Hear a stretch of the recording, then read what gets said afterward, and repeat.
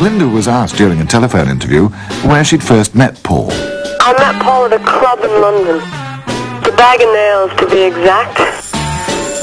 I met your mum in May '67 in a club in London called the Bag of Nails.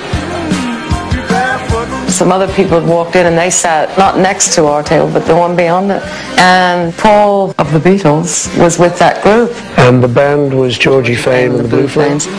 They were really hot. It was fabulous. I looked over and I saw her. Thought, well, she looks good. Our eyes met and it was one of them. We kept looking at each other. So I thought, right, here goes nothing. I stood up.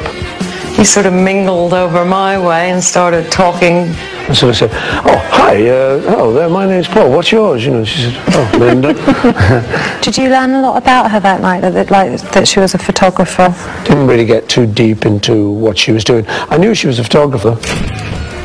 When I was in London, I took my portfolio over to where the Beatles had their office, and I said, I'm desperate to photograph the Beatles.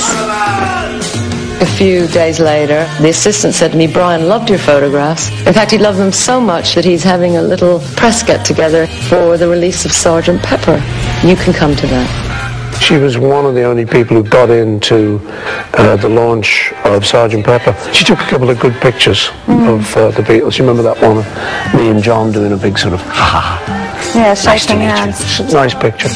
I mean, one of the first things I noticed particularly was the way she held the camera. She had a sort of way with these very long, slender fingers. There's a picture of me looking up at him, and it went out in the wires. That was the first photo taken of us. American photographer Linda Eastman, seen chatting to Beatle Paul McCartney. And then after that, I went back to New York. Thought, well, probably never see each other again.